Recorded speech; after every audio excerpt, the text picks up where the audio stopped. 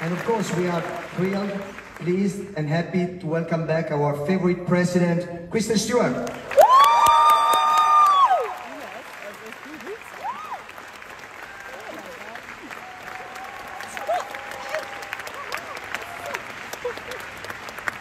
Światowej premiery filmu Lies Bleeding, w którym gra jedną z głównych postaci.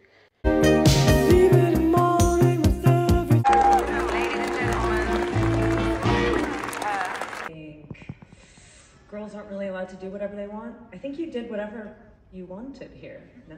Speak. This is terrifying. Thank you so much, everyone, for coming tonight. International premiere of our film here with They want. I think you did whatever you wanted here. No? Thank you so much, everyone, for coming tonight, and just want to say how excited and honoured we are to be having the international premiere of our film here with all you guys tonight. So, and thank you to Berlinale for inviting us. It's incredible. You're about to watch Lies Bleeding, and I'm so excited for you all to see it. Do you have anything you want to add? I'm so lucky I got to work with her. I think girls aren't really allowed to do whatever they want. I think you did whatever you wanted here. No? Yeah, so thank you to anyone who facilitated that.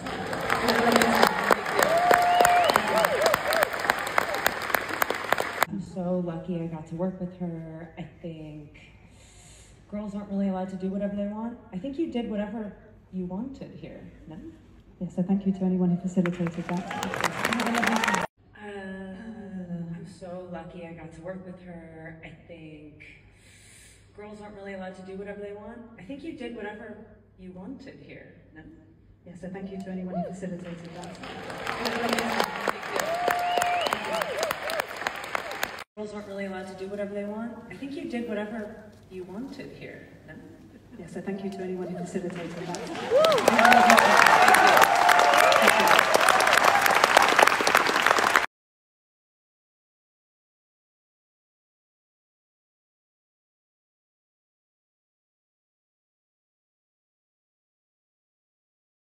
Sam film był fantastyczną zabawą, której całkowicie się nie spodziewałam, dlatego film polecam zdecydowanie waszej uwadze.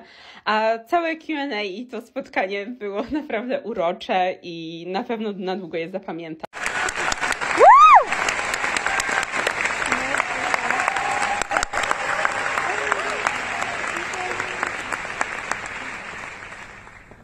Thanks. Speak. This is terrifying.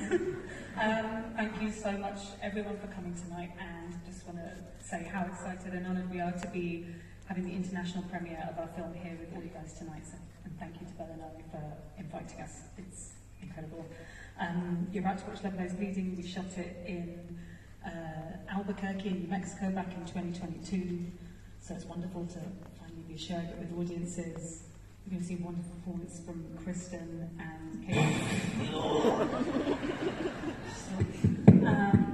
And her co-star Katie O'Brien, who sadly isn't here tonight, but is looking phenomenal in this, and I'm so excited for you all to see it. Do you have anything you want to add? I'm so lucky I got to work with her. I think girls aren't really allowed to do whatever they want. I think you did whatever you wanted here. No? Yeah, so thank you to anyone who facilitated that.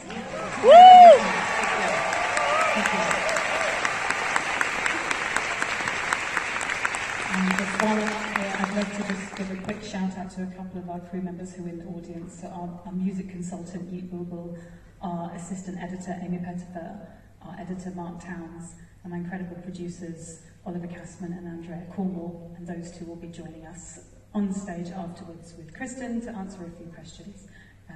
And I hope you all really enjoy it. Thank you.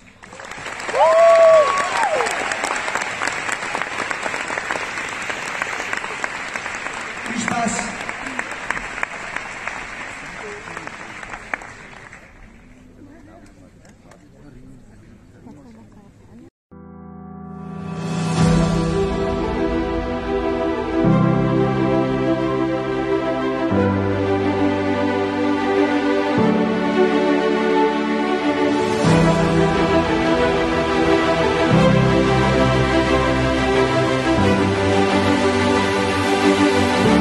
back.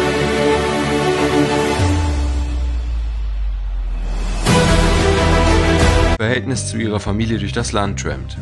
In einer kleinen Stadt in New Mexico trifft sie dabei auf Lou.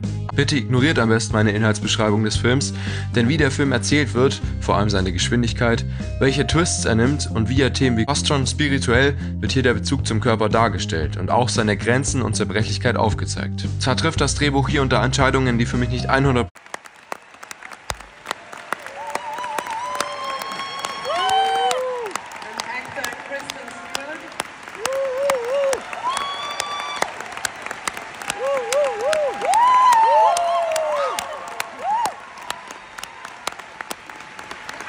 We have the two wonderful producers, Andrea Cornwell and Oliver Pasek.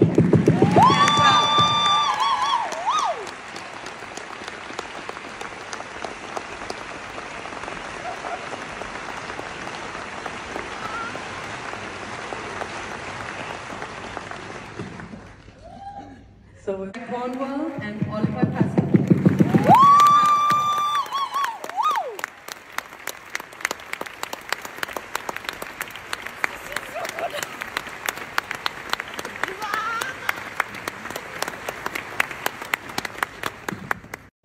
And Kristen, question for you. What was it that attracted you so much to the role of Lou? I mean, obviously you're made for it, but I wanted you to speak a bit about that role and what you loved so much about it. What do you mean? Well, I loved Rose's first movie so much, and I think, why did I want to make this particular movie? I had a feeling in the room with this person, and ultimately, like, once I actually read the script, it's just not like super normal to, fuck, how do I answer this? It's just like not the, What was it that attracted you so much to the role of Lou? I mean, obviously you're made for it, but I wanted you to speak a bit about that role and what you loved so much about it. What do you mean? Well, I loved Rose's first movie so much, and I think, why did I want to make this particular movie? I had a feeling in the room with this person, and ultimately, like, once I actually read the script,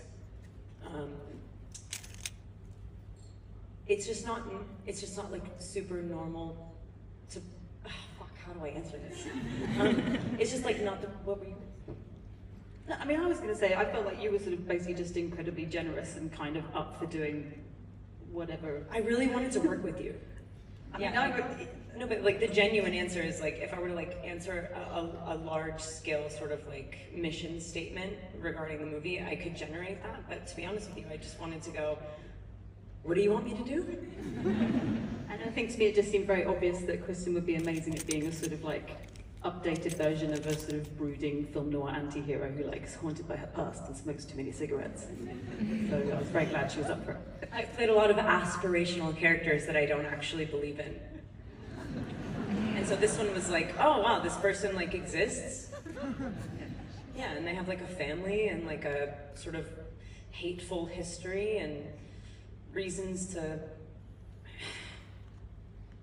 like put a good feeling towards something outside of themselves versus self-love, which is such a predominantly fake idea. Like, love yourself and then everyone else will. See, she was perfect. I can see that now better.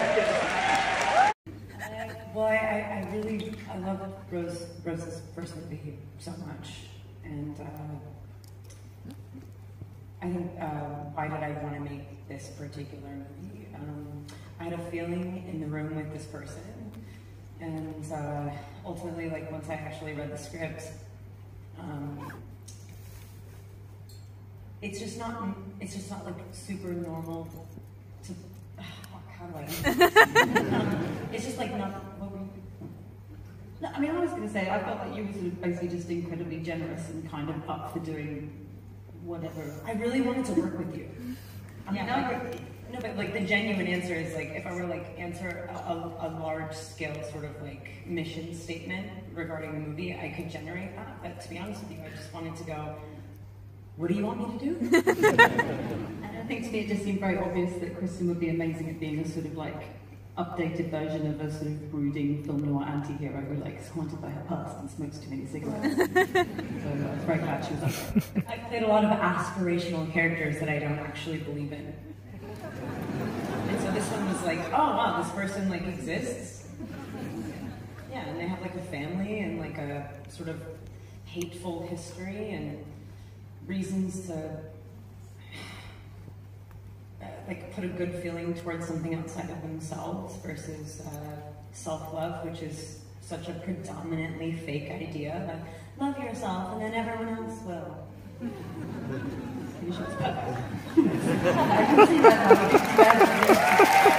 And I'm like, wait, this freaks me out, I don't like this. Like, she's like willing to actually be present in every moment. It is an impressive feat.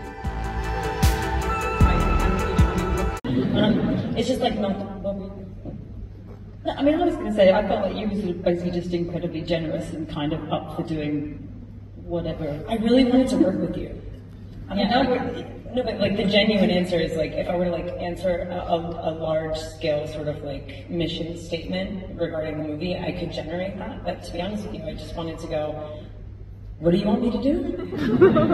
And I think to me it just seemed very obvious that Kristen would be amazing at being a sort of like updated version of a sort of brooding film noir anti-hero who like is haunted by her past and smokes too many cigarettes. So I was very glad she was up for it. I played a lot of aspirational characters that I don't actually believe in. And so this one was like, oh wow, this person like exists. Yeah, and they have like a family and like a sort of hateful history and reasons to like put a good feeling towards something outside of themselves versus self-love, which is such a predominantly fake idea. Like, love yourself and then everyone else will. You should perfect. I didn't see that and I want to leave out Tracy O'Brien because unfortunately she can't be here today, and I know that it was kind of like a very, like you had Kristen in mind very early on, if I understand correctly, but then how was it to find Katie and how was it to work with her? I mean, it was quite difficult to find. I mean, when she appeared, obviously we were all kind of incredibly relieved and kind of, you know, she was perfect for it and it all worked out wonderfully, but it was quite hard to find. We spent, you know, that was one of the bigger production sort of things.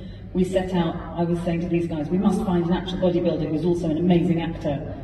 I was like, this will be easy. It wasn't. Yeah, because we had several actors put themselves up for the role and lots of people who were kind of fit, and they're like twiglets compared to the real thing. And I mean, I just think that scene that we've done in Vegas where she's on competing, where she completely shredded and dehydrated for that, and the other women on stage with her, they're real bodybuilders that had just competed that weekend, and the fact that you really can't tell that she's the actor in the lineup is incredible and testament of all this work that she put in. And she was there every single day and not like, wait, this freaks me out, I don't like this. Like, she's like willing to actually be present in every moment. It is an impressive feat, you know.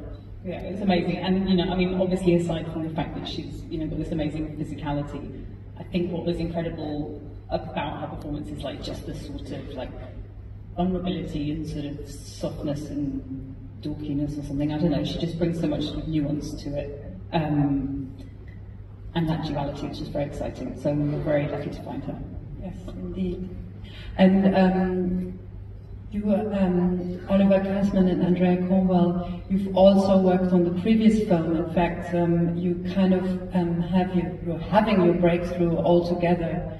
Could you talk about what it meant to come on board for this film or develop it together as the kind of like next step? Because I understand that first film is a big film, but this one is like big. So how was that transition for you as a team? I mean, Andrea's, made big movies before as well. For me, it was obviously a huge privilege to have, you know, that bigger budget and that bigger canvas, for us to be working with, you know, such incredible people. Your budget goes up. It doesn't necessarily mean your spending power goes up by the same amount. And, you know, the more money you have, the more expensive it is to do things. But it was still an adjustment. I remember I was living with the DP, Ben Forsman, who's, extraordinary work, absolutely.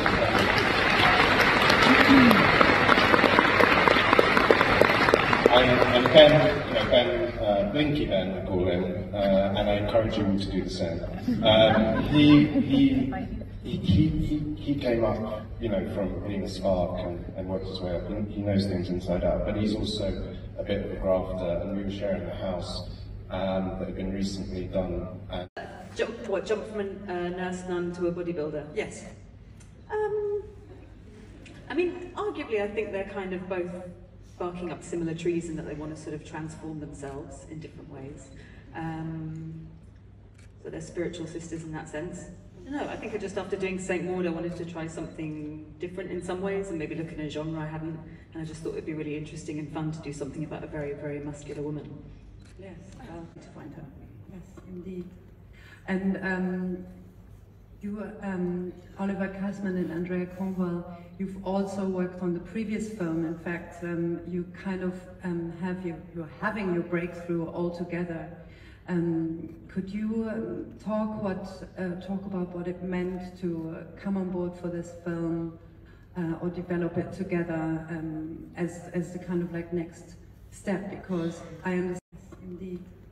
And you, Oliver Kazman and Andrea Cornwell, you've also worked on the previous film. In fact, you kind of you're having your breakthrough all together. Could you talk about what it meant to come on board for this film? Dude, Rose was allowed to make a big, huge movie. Like, come on! It's so cool! Like, think about it.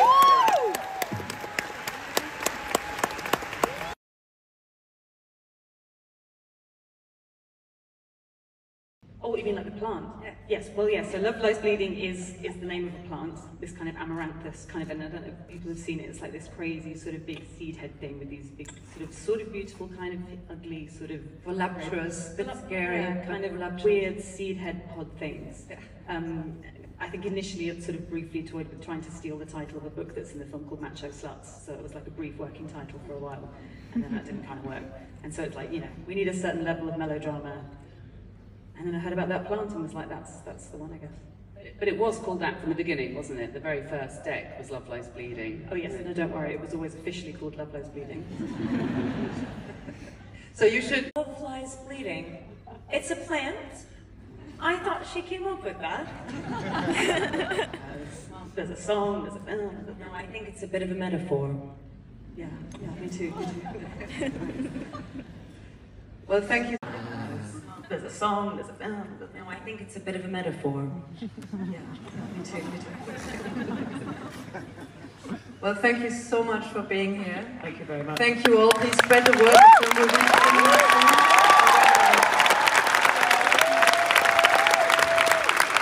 Thank you all. Please spread the word of the movie.